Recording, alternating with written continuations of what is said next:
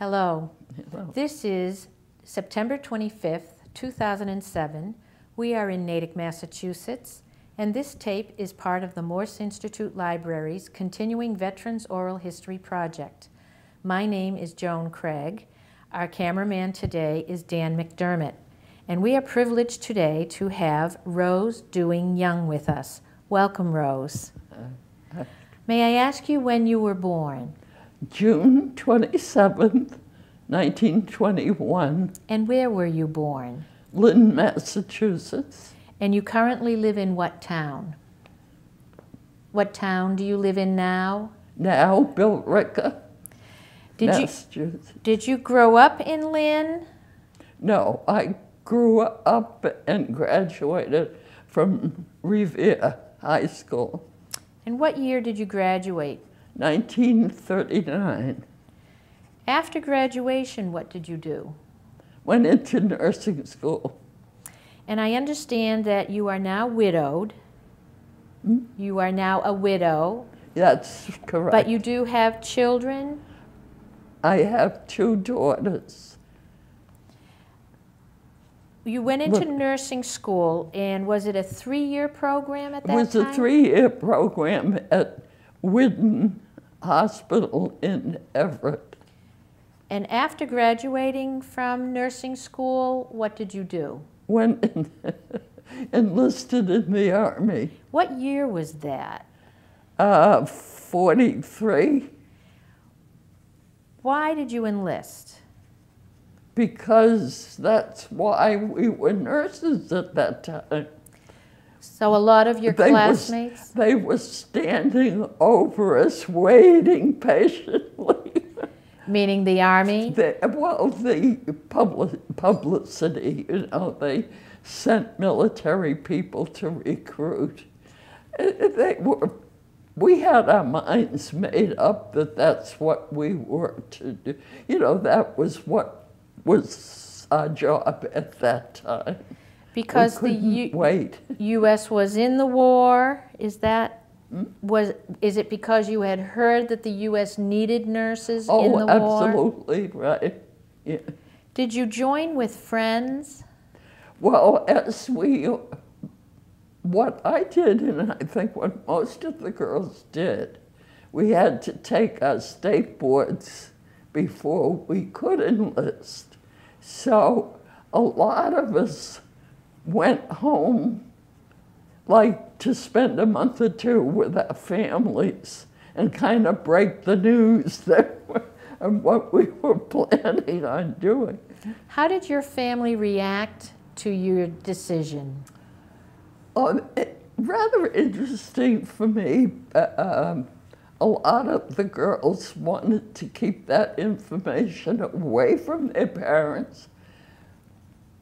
My mother was a little tender and weepy about it, but I had a dad who had polio, and when he was a boy, he used to practice walking so he could go and volunteer for World War I. And my grandmother would have to go and snatch him out and then he'd sneak off every once in a while until he became of age. So when my brother went into the service a little bit before me, and he was very proud that he had his son volunteered. But of course, how many people that he knew had a daughter who went into the military? It wasn't done in those days. Was he proud of you doing that? Oh, absolutely, absolutely. And you said you went into the Army. Yes. Why did you choose the Army? Well, I was in Everett, and Chelsea Naval Station is you could see it from the hospital. And all of the girls, as they graduated and got their state boards, all volunteered for the Navy. And as I waited for my turn to, you know, get my credits and so forth, I thought to myself how terribly boring that is to spend your life in Chelsea. So I decided to pick the Army because the girl, you know, I kind of investigated it and found out that you didn't have to sit in Chelsea in the Army. So that really was, most of the girls in my class were in the Navy. So when But you went into the Army, so when you went in, did you have to go to a basic training? A basic training? Well, I was sent for basic training, but I did go, changed my enlistment from Massachusetts to New York because my parents were there at that time. And I got permission to enlist in New York. And it was a very short time, a quick physical, and I went to Staten Island to enlist, the hospital on Staten Island. And we were only there, I don't think we were there, but like 2 weeks. And then from there, where did you go? From there, I went to Camp Rucker, Alabama. And what did you do in Alabama? What was your daily schedule? We had what they called, we were already assigned to a unit to be sent overseas. When you went to Alabama, you were already assigned? Yes. Mm-hmm. And what was your unit? Do you remember what your unit was? What assignment your unit was? It was the 312 Station Hospital. And did you know at that time where overseas you would be going? No. Okay, so how long did you stay in Alabama? Just a couple of weeks. And then you went overseas right away? They gave us a quickie course in basic training. And how did you did you go to Europe? I went to England. And how did you get there? On, let me see if I can remember. It was the British luxury. Like the ship. QE2, one of those, or? Not quite as big. It was a smaller tour ship. And I'm trying to think of the name of it, but I can tell you. That's all right. Was that your first experience on a large ship? Yes. How was that? Was it? Well, we had a race riot on our way over. We went on the 15-day zigzag across the ocean, and before we were brought up here to Miles Standish for 2 weeks, and then put on a boat here in Boston. And they had all the troops on indoors because this was December. And it was chilly. That it was cold going across the ocean. So, but the last minute they dropped the gangplank on our ship and put black troops aboard that ship. And they assigned the black soldiers to sleeping on the deck. And they were kind of rioted. But the sergeant in charge of our hospital crew took all of the enlisted men and put them into groups and rotated them so that they could sleep indoors at night. So it wasn't just the black troops? But we had to have armed guards because they threatened the nurses. Mm-hmm. We'll go ahead. Did you understand at that time the unfairness of what was happening? Absolutely, because I'll tell you that one of the things that was precious about my father was that my father lived in a family that never went to church. And when my mother found that out, she was horrified in those days. You know? So my father was baptized at the same time I was, their first child. And he became a very, very devout man, a man who researched his history and religion, and he studied our Sunday school work so that he could learn. And one of the things that he talked about was when we were kids, and he used the Bible to show us that there were people of different colors, and that they were still God's children and all this sort of thing. And he even brought my youngest sister a black doll, because we lived in that, we had never seen a black child.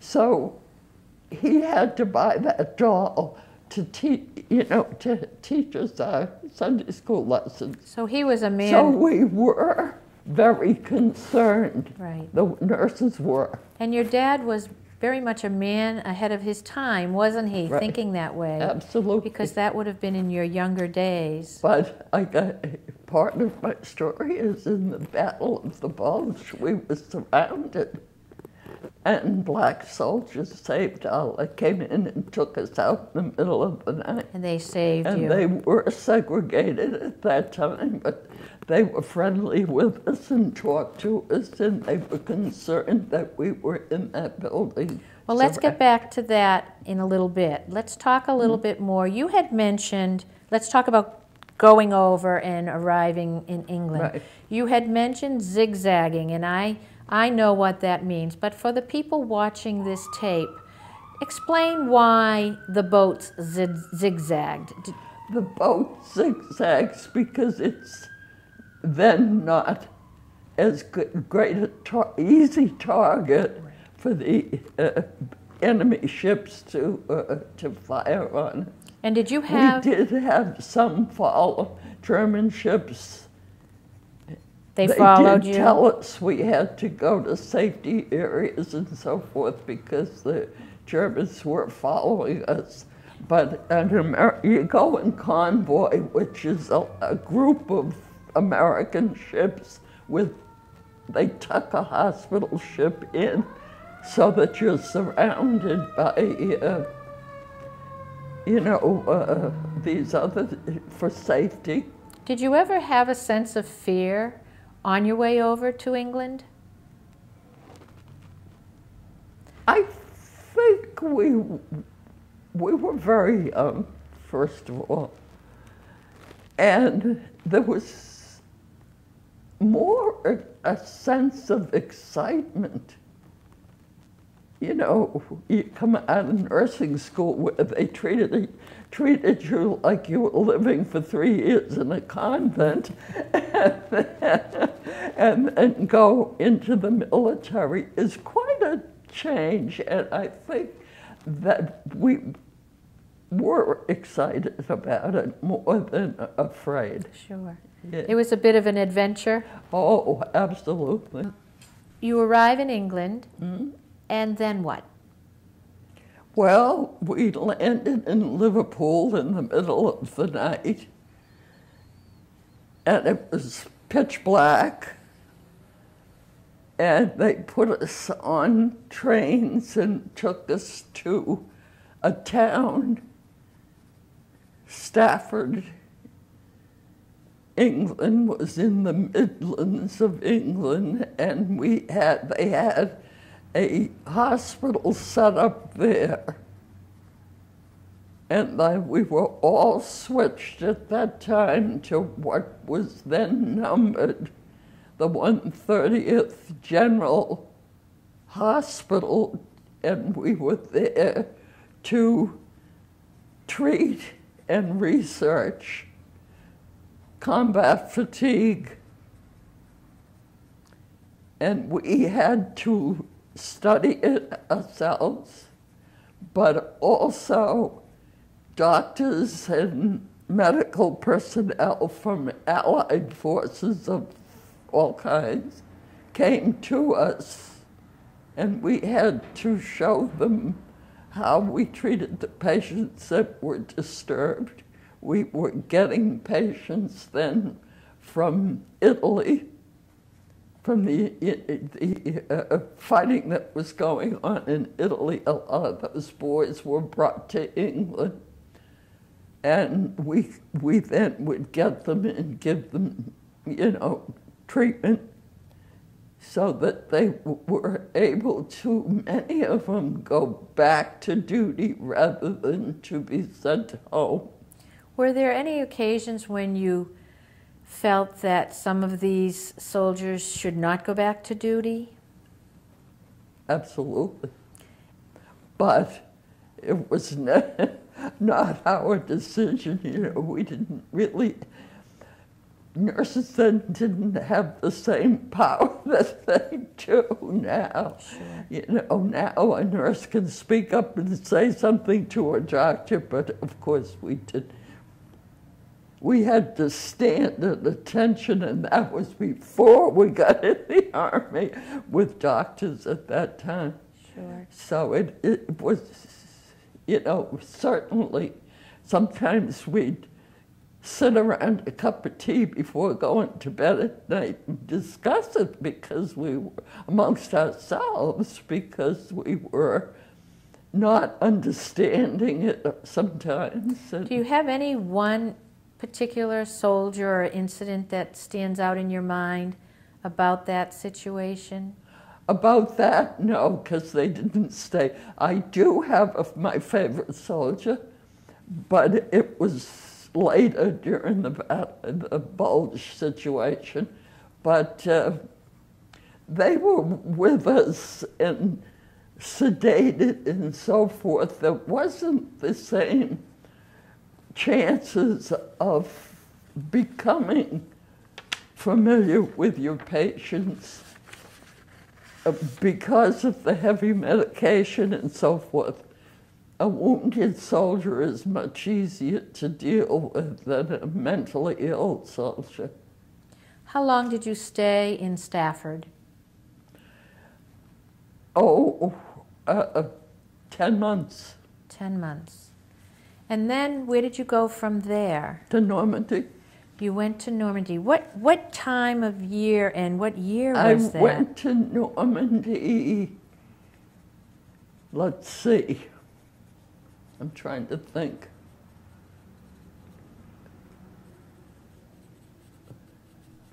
Would it have been 1944?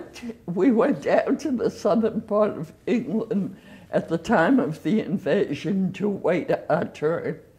And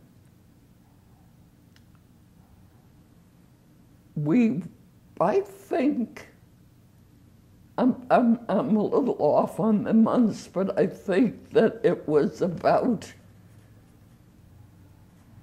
maybe I think into the first part of July that we went over, because we were then a general hospital. The whole hospital personnel were on a ship in the river there waiting to land. And the ship that we were on at that time was the private yacht of the King of Belgium. Really? Not this one. The one I have pictures of, that's his son. He was only a little boy then. So it was the private yacht of the then King of Belgium. And while waiting, did you hear anything about the invasion or about the casualties? We could hear because even when you went to London, they allowed us to go to London for a week's leave. And we had to sleep down in the subways because the Germans, bombed London every night. Being in the thick of that, what was it like for you as a young nurse coming out of a subway in the morning and seeing the devastation? Well, we tried. We were almost punished for being naughty because when they set off the alarm at the hotel, the Red Cross was in charge of that hotel, and that's the only hotel that women military could go to. So what we did, the alarm went off, and the first night we were there, we just crawled back into bed. So you didn't take it seriously? We didn't. We just ignored it. The second night, we did the same thing, and one of the matrons came through and caught us. And we got a very proper British tongue lashing. But after that, we did go down in the subway and sleep. So not only were you adventurous, but you were fearless at that time. Was that your nature as a young woman? It was. Yeah. So I was an extremely shy person as a kid. And it was a challenge for me to do the things because I was kind of ashamed of being shy. So this was a new you. Yeah. So you went to Normandy. Did the yacht take you right on to the shore? No, we had to go down over the side on the netting and climb down into a landing barge to be taken in onto the beach. And where did you go from there? Those pictures with the front dropping down and you're running in the water, that was You did that too? Hmm? And where did you go once you hit the beach? Well, they took the women to a cow pasture back off the beach. We had a problem at that time because all of our personnel were on that yacht. But our equipment to set up a hospital got bombed when they were trying to get into the beach. The boat got sunk, so we had no equipment. So actually what they did with us was there were a lot of field hospitals working all over the farmlands there in Belgium, in Normandy. And so they would take us in trucks every morning, and we would go and work at those hospitals. And then at the end of the day, they'd take us back to our own. We were sleeping in the pup tents in the field, so we'd have to go back. And how long did you stay in the field and in those pup tents?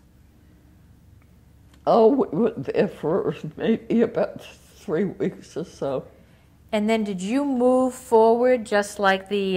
By the time we moved forward, we had Paris had been captured, and our commanding officer went to Paris to get an assignment because we were getting kind of bored sitting around in the cow pastures.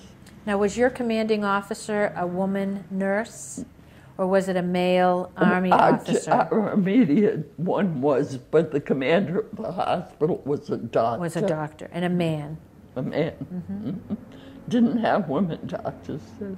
Not then, anyway. And they didn't have male nurses then. Right. So he went to Paris, and did he... And he got an assignment, and we were trucked from town to town up until we got to the town of Sine, Belgium. And we were in a building that was a Christian Brothers monastery. The Germans had confiscated the building and made a hospital out of it when they took over Belgium. So we had to go in there, and it was lucky for us because we had all the German equipment to work with. And you were able to work with it. So, yeah, some of it was better than, much of it was better than our own, like all the dentists were thrilled to death because they had some pretty raunchy material to work with. And they loved the German equipment because, of course, prior to that, I believe a lot of that kind of equipment was made in Germany. So they had the equipment there too. Now, when you got there, were there already wounded soldiers at that hospital, or did word get out that that's where it was going to be? We set up. You set it up for the psychiatric unit. So was your specialty then psychiatric nursing? Yes. So tell us about that. You're in Belgium and soldiers are coming in. There was one nurse. We had some patients inside the building, but most of the patients were tented, and I think they were 60-bed tents. 60-bed tents. And there was a nurse for each tent. And the tents were on the property and they of were on, like, the back fields, facing the back of the hospital. And there was a young man in our hospital that invented the canvas connection that connects and makes continuous wards out of those. And they still use them. Yeah. So, as a nurse, you had 60 patients. As an individual nurse, you had 60 patients to care for. But our biggest blessing was that we mostly supervised enlisted men that had been specially trained at Walter Reed. Would they have been called corpsmen? Corpsmen. So you beautifully trained. So you supervised the corpsmen. Does any particular story come to mind while there? Tell us about that. Nurses were not allowed to do intervenuses. You could not put a needle in a vein or start an IV or anything. But our corpsmen had all been trained to do it, and so they did it. But you knew how to do it. Huh? You knew how to do it. You were just not allowed to do it? We never were taught how to do it. We had to call the doctor to do it in any hospital at that time. And then instead of the doctors you overseas, had to set up a tray with whatever you wanted for him, but you had to call. If the hospital had interns and residents, you called one of those that was on your service, or the attending doctors. And in this case, the doctor might not be available, so the corpsmen could do it. The corpsmen were taught at Walter Reed how to do it, but they never thought to teach the nurses how to do it. So how long were you at the monastery/hospital? We were there a year. 1 year. How long were you in Europe? I just got out of school. I reported for duty September 3rd. And I got my license October. And then you went over. And I went over with, we were all green kids. How long were you over there? I was 10 months in England. and a year in Belgium, and then we went back to France for months because we then had been reshuffled. I had, because of what I did during the Bulge, I was put on a surgical unit to do a tree find, which nobody knew what tree find was then. Explain what that is. Well, you know, when you come into, have you ever gone to an emergency room? Yes. And the clerk at the desk checks you in. Yes. And then a nurse is followed behind that. You are given your blood pressure, this and that. Is that like and she talks to you. Triage? It is triage. Okay. Yeah. But that was a word that nobody knew then. Okay. But I had been called in from my psychiatric tent out in the field and assigned to this room that was near the surgery. And I had a crew of young corpsmen that were lab technicians. So they did all the IV work. And we had it all set up as to how to. I had 1 week's training when the Battle of the Bulge came breaking through, and I had to go on duty. They had a big ward just in the hall because we had 1,500 patients a day. How far away were you from the Bulge? It was in our backyard. You were right there. Yeah. We could look out the window and see them fighting. And if some of the doctors went up on the roof if there was a little quiet, and you could see where the Germans had abandoned their tanks down at the foot of the hill because they ran out of gasoline and they couldn't get, they were unable, they planned it actually that they would take our gas, but they wouldn't let them. Were you ever fearful of some of the other interviews that we do? We ask if the soldier was in direct combat. Were you that close to combat that you ever feared for your own life? Well, they came. The commanding officer came to me. I had 10 days, 24-hour duty in that room. None of us.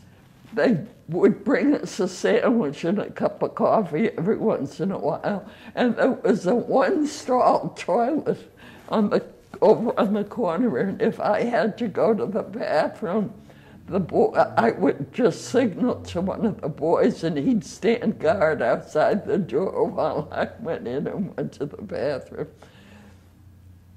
But you just did. It's such a wonderful gift to me because I learned from having to do what nobody taught me to do. I just did it by instinct. You had to learn. I had to do it. And I learned to supervise because I had these men. They were trained men. They had, in some fields, more training than myself. But one of the blessings was when I came home, every time I went to work at a hospital, I would get assigned a general duty nurse on that floor. And it wasn't long before I was sitting at the desk in charge because the people that I worked for realized that I had no degrees past my 3-year school, and yet I was in charge of everything. You had a skill. I learned from just, I didn't have to go and sit in college because, and I worked Flower at Fifth Avenue, Maimonides in Brooklyn. These are hospitals. Brooklyn Jewish Hospital, all of the big hospitals in Brooklyn I worked. Getting back to, so you were there during the Battle of the Bulge. You were right there with the Americans fighting the Germans. That's right. You were helping to take care of over 1,500 wounded, whether it be emotionally or physically wounded per day. You were overseeing corpsmen, and you were... We even gave birth, we even delivered a baby. Tell us about that. Well, the Germans in the town near Sinai, the Germans had chased a woman, her husband, and she was at term. She had a couple of children, and the Germans turned them out of their home so they could put some of their officers in there to take relief time, use their beds for sleeping. So they came into the hospital, and the building that we were in was this huge brick building with this big entry hall with the chapel behind it, and Christian figures of, a typical Catholic institution. And she came in. That's where the soldiers came in that front door, and they had doctors and enlisted men there, checking each one as they came in the front door, and then sending them up the side stairwell to where I was. My stop was the next stop. But what happened was this woman came in, and she was in very active labor. So they called Dr. Jesse Frankel, who was an obstetrician, to come and help, whichever doctor had the woman patient. And he went to her, and the woman didn't speak English, and she was ready to deliver. So he called out, and he asked if there was any of the corpsmen that were helping that spoke French. And this young soldier, Jerry Basner, spoke up and said, when I was a boy, I went to Catholic school and they had French nuns, so I think I can help you a little bit. And so those two men delivered the baby. That's amazing. Right there on the floor. Wow. And it's a very interesting thing has happened, because when I lived in Brooklyn for a while, my husband came from Brooklyn and my kids went to school there. But when I moved back to Massachusetts, I joined this Battle of the Bulge organization, and there was Jerry Basner. You met him again? He lives out in Whitingsville. Whitingsville. Whitingsville. And he was there, and of course we didn't know each other overseas because he worked in a different place. Now, Jerry had gone back to Belgium, hoping that he could find that baby. Wouldn't that be wonderful? And he never could. He they never put could. ads in the papers over there and everything. He had a Belgian friend who helped him. Yeah. Got the newspapers on it, and for several years, all we ever heard from Jerry at every meeting was, "My baby, I wish I could find my baby," and so on. That was his heart's desire. And he never did. So he went to Belgium twice, couldn't find her. The baby had been named Jessica after Dr. Jesse Frankel. And the baby could not be named Jessica because it wasn't a saint's name. And Belgium is a very strict Catholic country, and so they went registered her as somebody else. But she was in the family and so forth.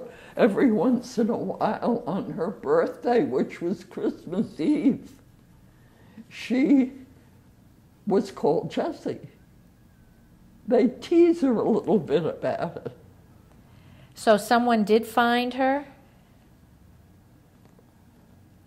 I was looking for some children that I had helped to have a Christmas party at that time. We used to take the children, they were badly, nutrition was awful in those countries. So that was the nurses' goody-goody. They would take these children and give them little parties and get fruit for them and food for them and so forth. So I had a picture of us having that Christmas party with, and they do St. Nicholas Day, they don't do Christmas. Mm-hmm. So on St. Nicholas Day, which was just before all of this started, we had a party.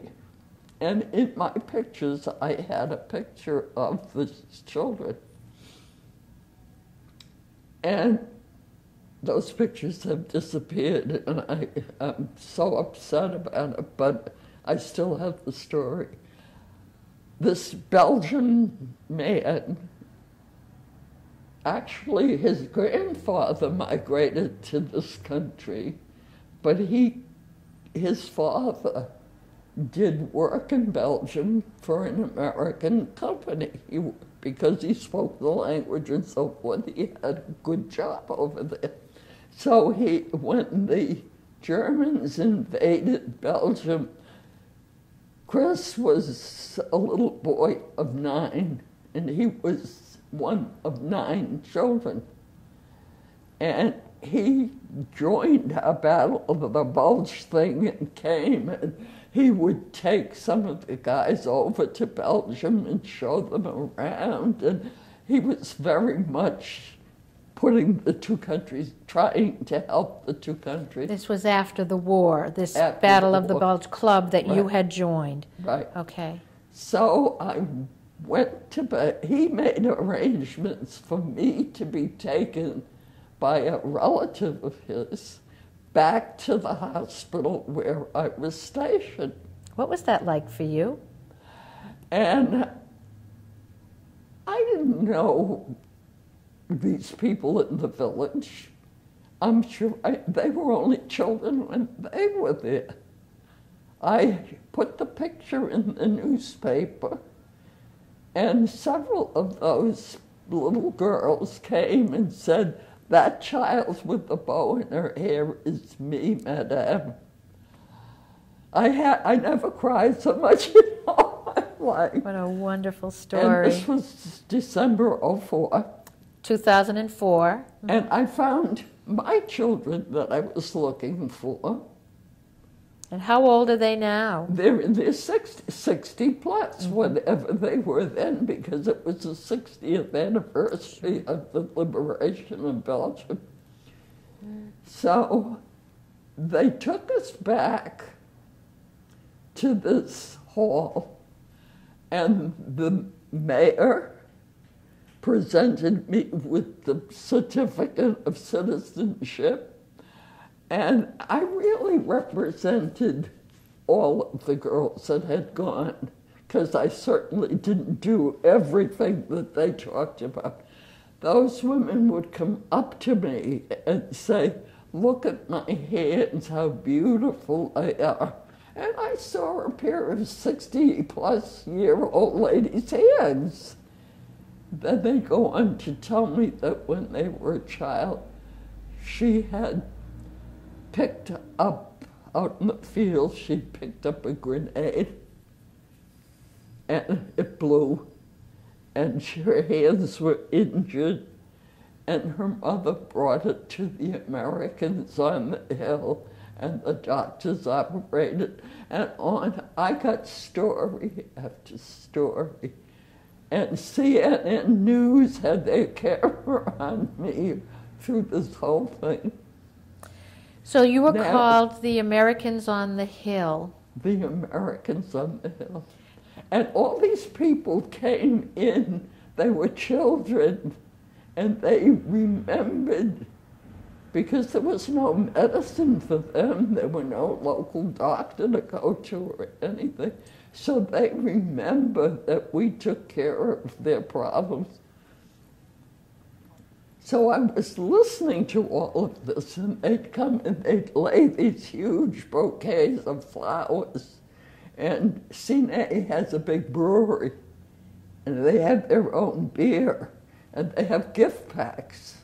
So some of them, I had 12 big packs of beer and so forth. They brought me gifts like you. I was covered with flowers. All of a sudden, this woman walked up to me, and she said, "Madame, I am the baby Jessica." That must have been so emotional for you. It was, because they brought me pictures of their whole family. They were presenting it to me, but I saved it. And I saw, too, that, as a matter of fact, they sent it special delivery. I sent it home to Jerry. So he was able to see. So his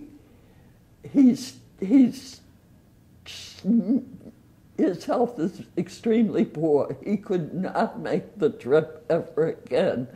But at least it was me who was a friend of his. You see, such a coincidence. It is such a coincidence. A thing to happen. When he walks into a meeting, of course I get all the big hugs. And Jerry's a very special veteran. Sure. Because I don't know whether you've heard the story, but when the 101st jumped onto that area, Jerry was taken and put on one of those planes. He was a medic. He was trained at Walter Reed to be a medic.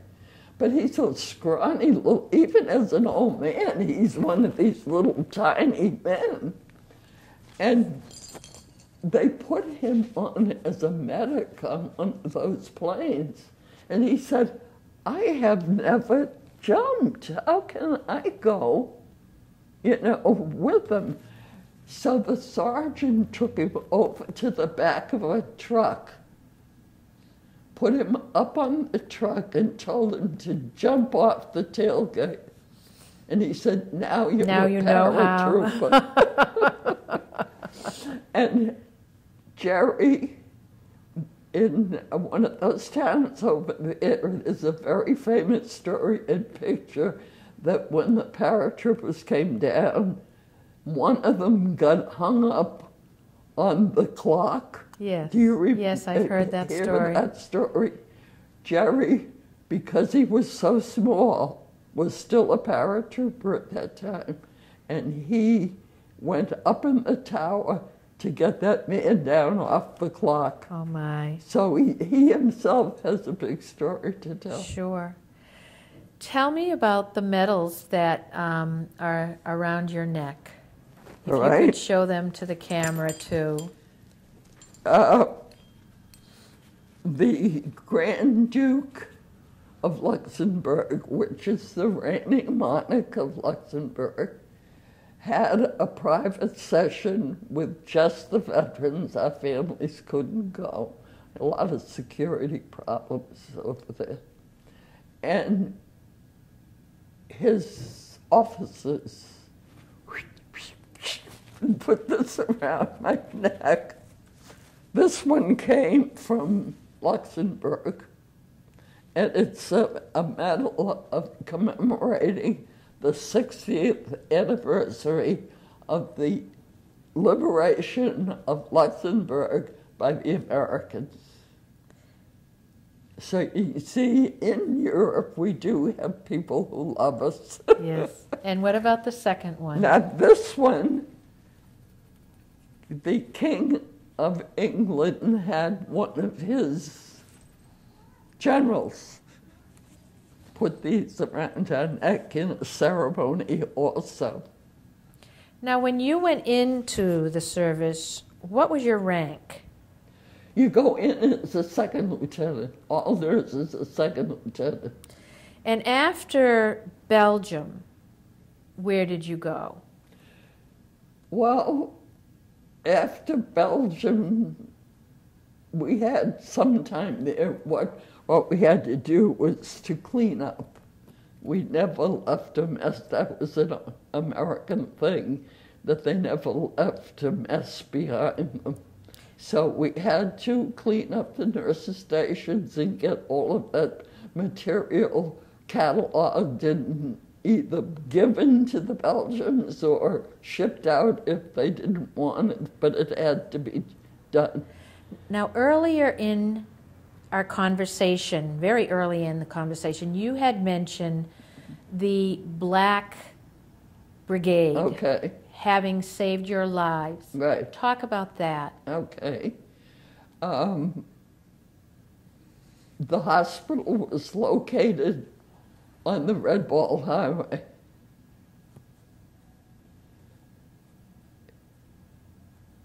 The trucks going over it all the time, those roads were muddy. The same thing with the roads into the grounds of the hospital. And we had an engineering group assigned to us to do the engineering on the roads.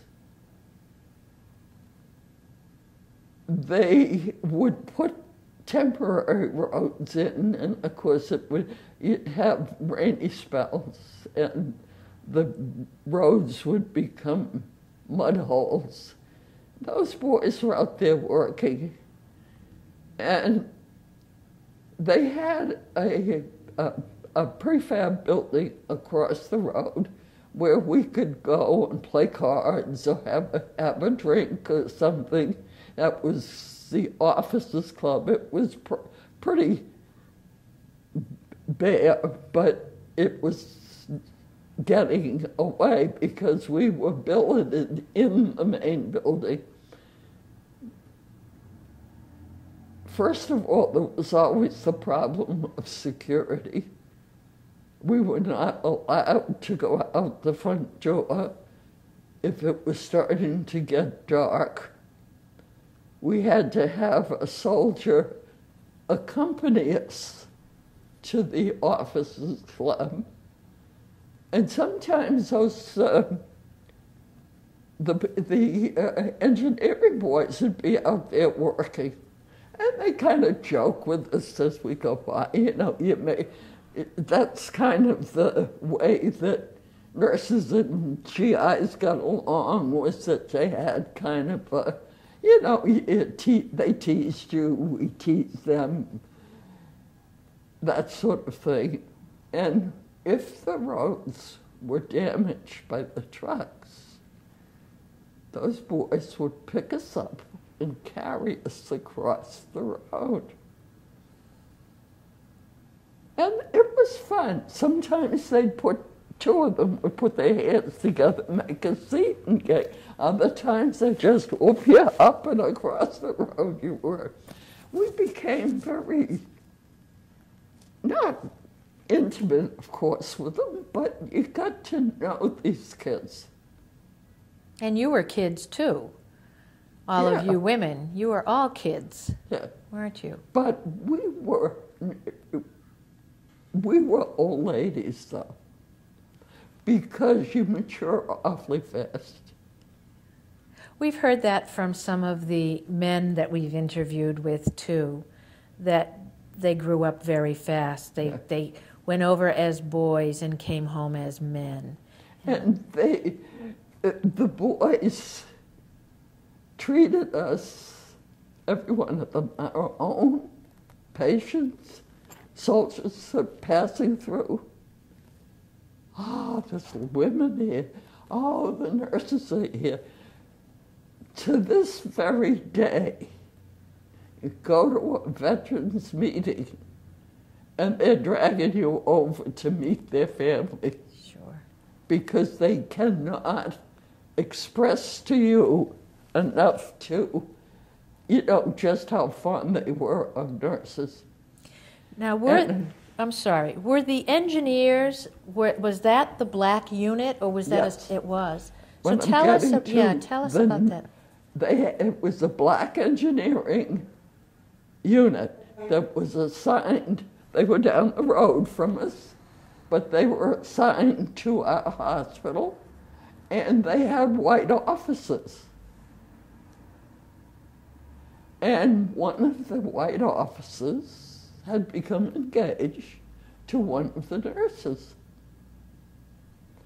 And the boys knew that he was a wreck because she was one of the 12 that were inside that building. They had taken the other girls to France, but 12 of us were Packing up and taking care of some of the... We had wounded that were too far gone to move them.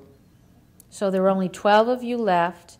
You had the engineers working on the roads. And what happened? The boys knew that their officer was very worried about the girls inside. So they came in and snuck up the back stairs.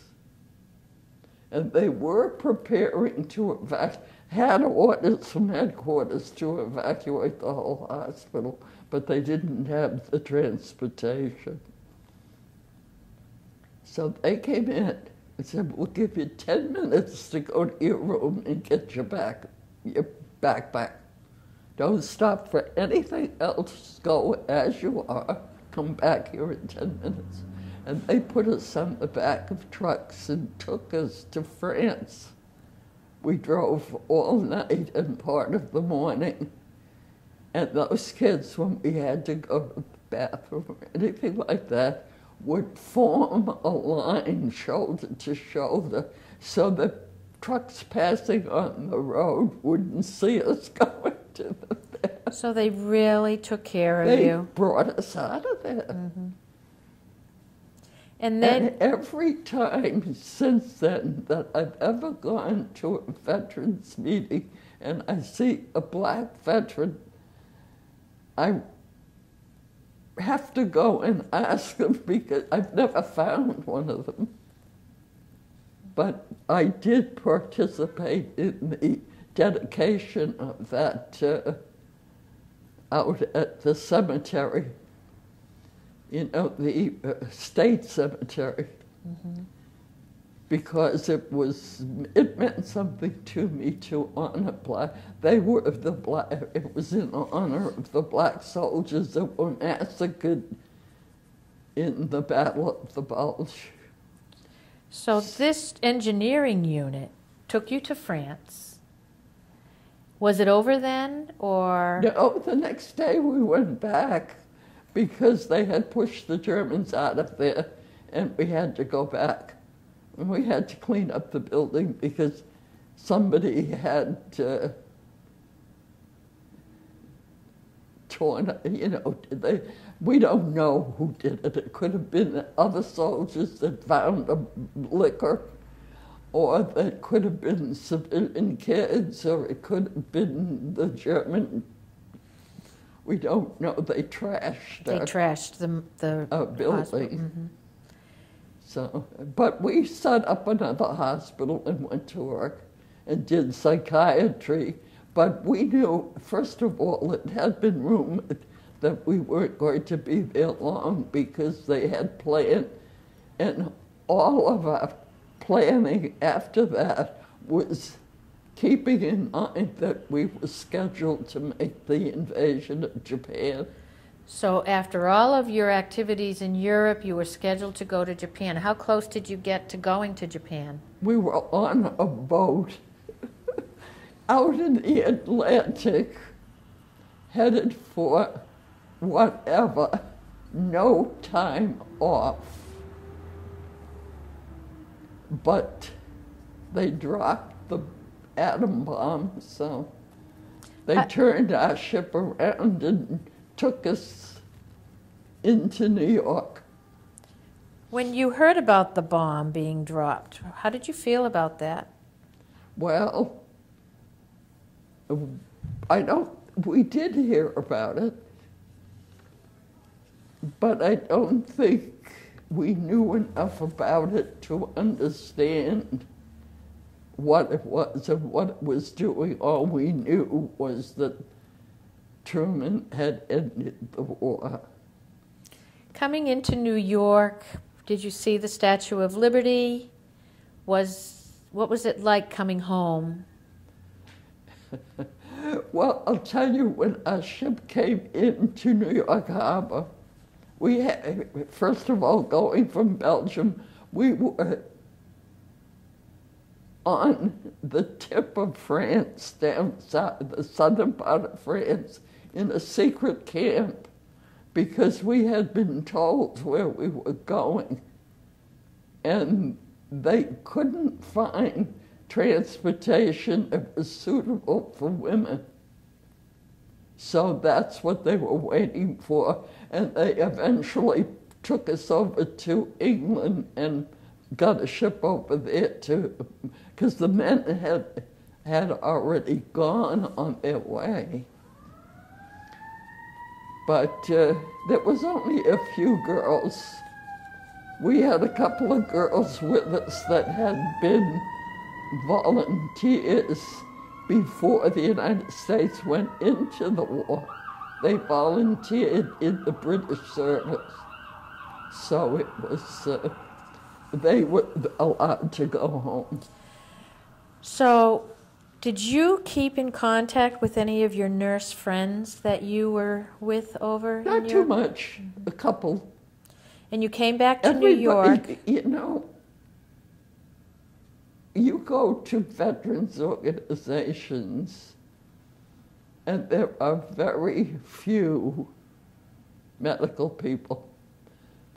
Doctors don't join, you know, like the VFW, any of those, you don't, because it's like you come home and you go to work, because you're always needed. It isn't, they're just not people.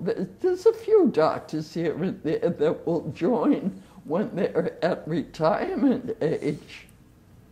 Now, when you came home to New York, did you go right back to work?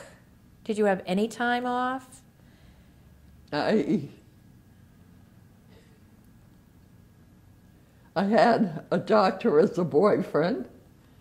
It was a very difficult situation. How much of this is going to be? Actually, we were extremely close to each other. But we had a problem of religion,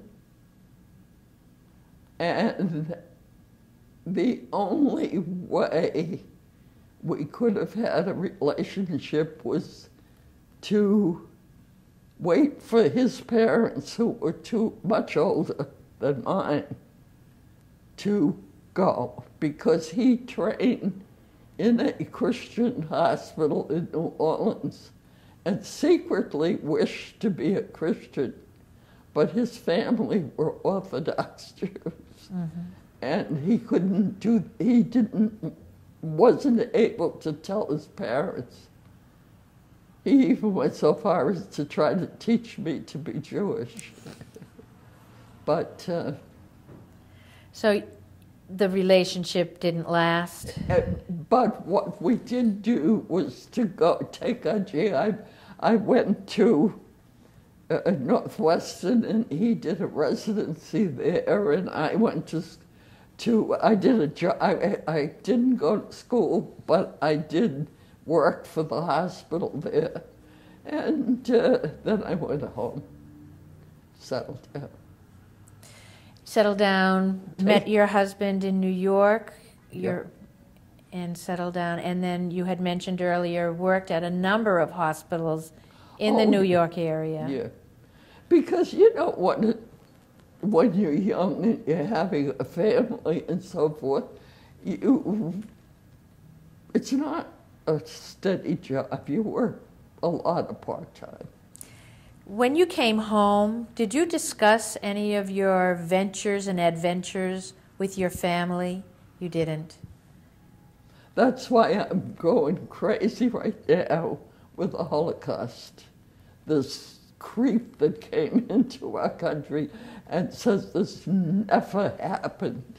This, I might add, is the latest news about the president of Iran coming in and speaking to students at Columbia, and he will be speaking at the UN with regards to some of his beliefs. I know, because during the time at the very end of the Bulge, our hospital was sitting there, big, not being used, because once the war ends, nobody gets sick.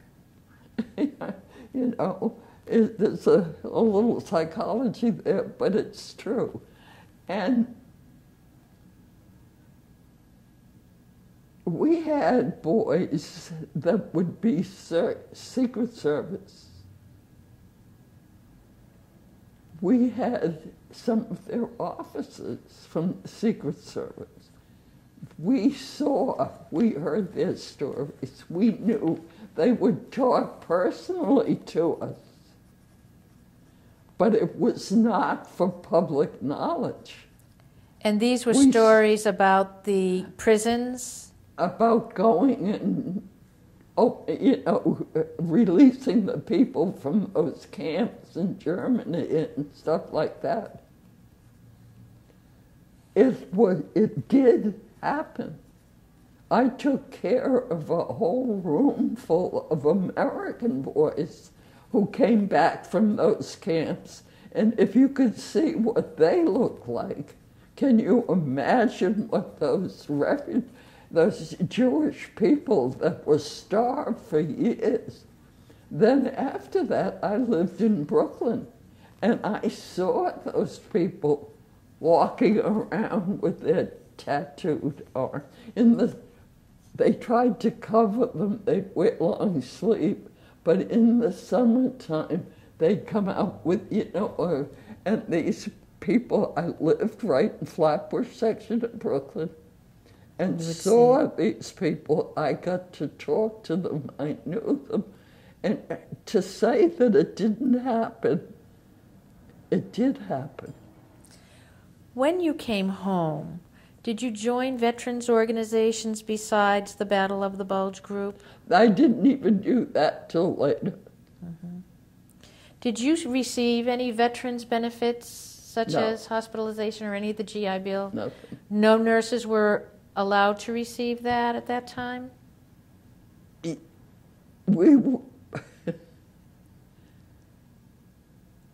had to be. First of all, I did go to the VA hospital for a while. Before my husband died, he was a patient there, so they allowed me to come because it was too difficult for me to go to other hospitals. They're a little bit more lenient now. They allow veterans to go to, say, Leahy Clinic and the VA because they're close and they help each other out. But no, nurses were not. How important do you feel serving in the military was, and how did it affect your life moving forward? Oh, first of all, I think that I gained a great deal of self-confidence. I gained a lot of respect from the people I worked with. And I had a husband who was in the Americal Division from Massachusetts here. Even though he lived in Brooklyn, he was assigned to the Massachusetts unit. And he was funny. He was had all kinds of medals and so forth because he did all kinds of heroic history. But he was a little jealous of the attention that I got, which made it difficult to join veterans organizations because he didn't even want the fellas to come up and talk to me. Sometimes he would show his jealousy. It took me a long time to tell him that I wasn't going to, you know, I wasn't being personal. We were just being ex-soldiers together. Sure. But it was such a unique situation for you at that time, wasn't it? I had friends in New York. I belonged to a couples club at my church. And one time, I don't know, the fellas were in a group talking, and my husband turned to them and he said, you know, he said, my wife was sitting, and everybody's face went, because you just didn't. Meaning you were in the Battle of the Bulge, or you were in the service, or you I think I had a very exciting military career. I would say you do. Is there anything else you would like to add, or any comment you would like to leave or to make to your family or to those who are going to be seeing this tape? Again, is there one other comment that you would like to make as we finish up this interview that you'd like to say to those who will be watching this tape, your family and others who will be watching it? No. I do know that my husband did become proud of it once I, you know, kind of got him over. He was sort of a very jealous fellow anyway. And my daughters think I'm something very special. They brag about their mother being in the military.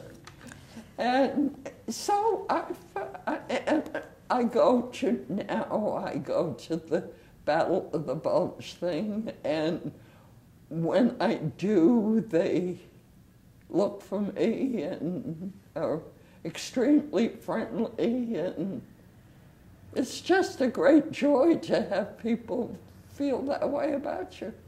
Well, not only do your family and your daughters think you're a very special person, but Rose Doing Young, we all do. Thank you very much. Oh, it was great. Thank you.